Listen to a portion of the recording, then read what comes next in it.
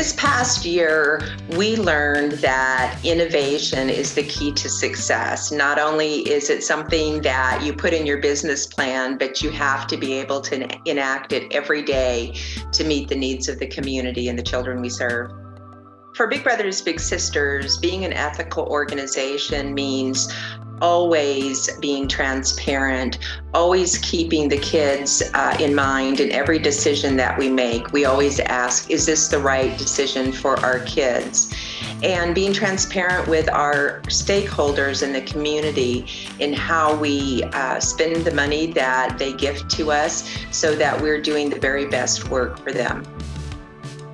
The advice I would have given myself a year ago, knowing what I know now, is that it's okay to make mistakes, that learning new things and figuring out new ways of doing business means you're going to make some mistakes, but learning from them is important, and we've learned a lot of great things. Winning the BBB Torch Award would be a wonderful honor for our organization. We know that it's not only important what we do for the community, but how we do it, and this award would recognize the work that we're doing.